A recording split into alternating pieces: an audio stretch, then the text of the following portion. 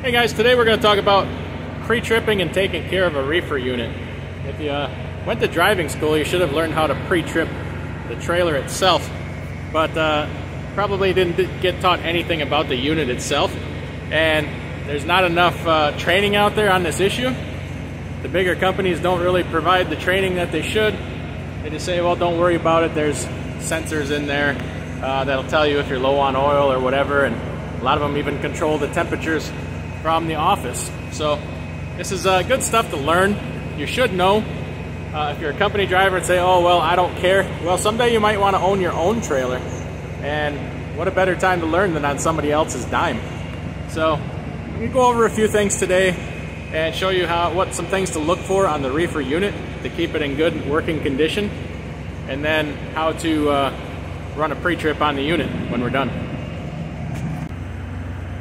The reefer unit we're going to be looking at today is a Carrier 7300 X4. There are some differences between the Carrier and the Thermo King, but the concept is the same. So we'll identify some components in here to take a look at. Make sure the unit is off, so you're sticking your fingers in there. You don't want the unit to kick on and take your fingers off. All right, let's start by checking inside the driver's side door here, and what we can get a good look at in here is the alternator right there.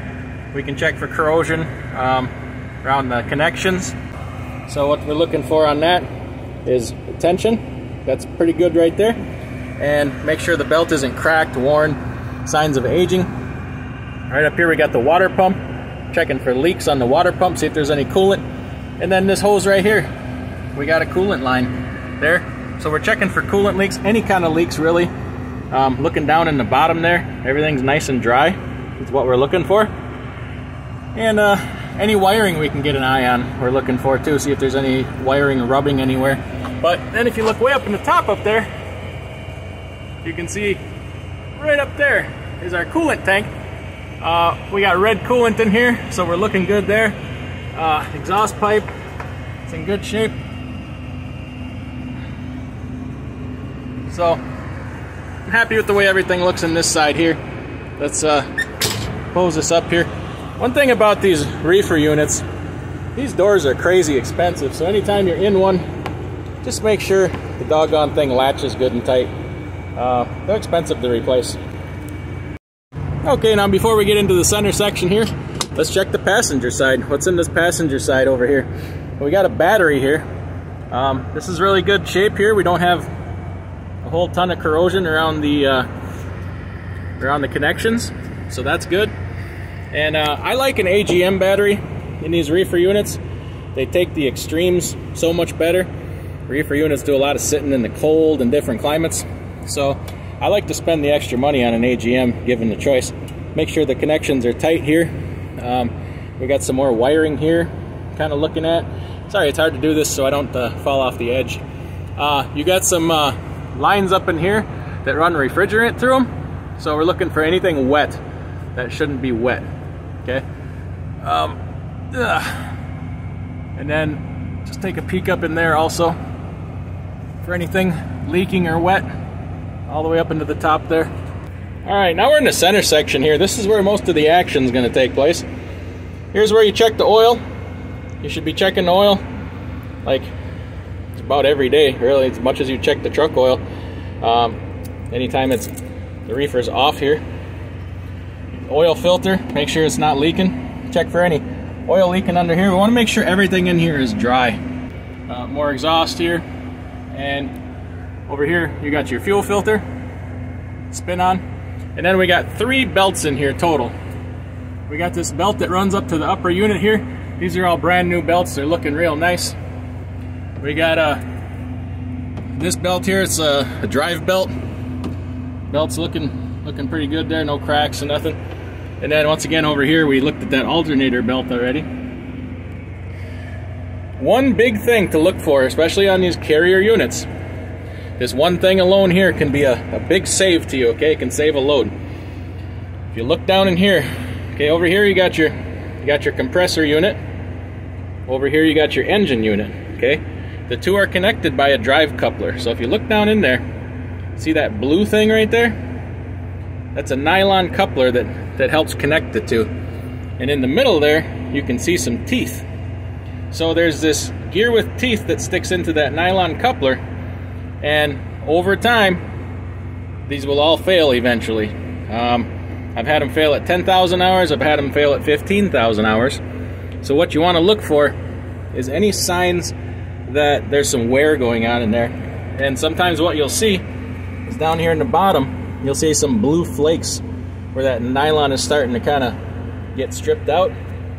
Or you may see different signs of wear in there. It's hard, it's dark here, it's hard for me to point that out. But I don't see any wear, anything abnormal going on in there, which is good.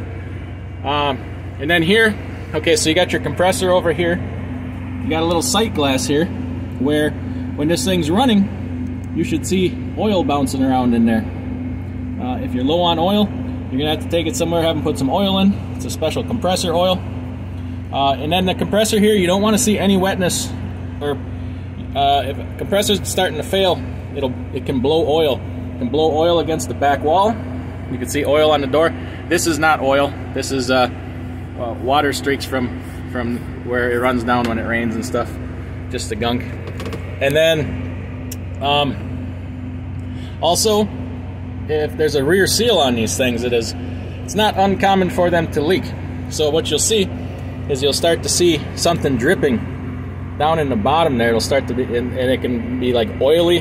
Here's your air filter right here. You can check that. This one's zip tied on because the clamps broke here. These lines here, okay, they're these lines here, vibrosorber lines.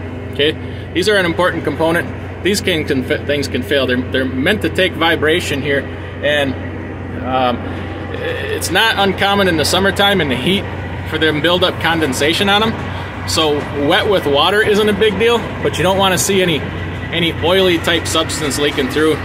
Anything that can look like Freon. That also could possibly be green. Not to really point out every single wire in here, but as you can see, you got wires running all over the place in here. Just give them the quick, once, twice over, make sure nothing's rubbing. That can cause you a problem later down the road. Right here you got your starter and solenoid. Look up in here to see that you don't have a ton of corrosion going on here on the connections, okay? You can clean that up. Here we got just I don't know if you can see, we got a little bit of green right there. I'll clean that up one day here. And then in the upper unit here, we got our condenser. On the carriers, this does not open. On the Thermo Kings, this will open. And you can look up in there. In the Thermo Kings, your coolant tank is most likely way up in the center there. Of course, different Thermo King models are going to be different. That's the thing too. Thermo King made a lot of different models and configurations. With these carriers, they can develop over time a tick in them, like an exhaust tick. What has to be done is the unit has to be pulled from the trailer, and that's around the back side of the engine here. It's about, I've replaced 2 of them, got them done for about $1,000. It's really not too bad. You got different mounts here, rubber mounts here for compressor, for engine. You take a look at those. Everything in here I'd say happens to look pretty good. Really try to keep up on these things because it's cheaper than a freight claim. If you need to know how to prime a reefer if you're running out of fuel, or if you gel up, I have a video on that you might find helpful. Occasionally, between services, I like to take this, I call it a banjo bolt out here. It's got a little screen in there. It can plug up with gunk and cause it to run kind of poorly. This is a fuel line here. I like to clean those out. I run a little less than 3,000 hour intervals on the unit. I'll pull this apart about halfway, clean that little screen out. Once again, that's also in that video about if you run a reefer out of fuel, how to prime it. Now let's go down and I'm going to show you how to run the computer pre-trip on this thing. So when that's done here, we're going to run a pre-trip with the electronics here itself. Let it fire up. You get to this menu a different way with the carrier versus the Thermo King. So I got an alarm here. I know what it is. It says no active alarms. We'll just exit. What it is with the carrier, a lot of times when you sit in a dock with your doors open at -10, the temperature gets out of range and it'll say box temp out of range, and then that code is stuck in there until the mechanic clears it, even though you got it back in with range. So we'll go to menu, and then right here, pre-trip, push that button and then enter.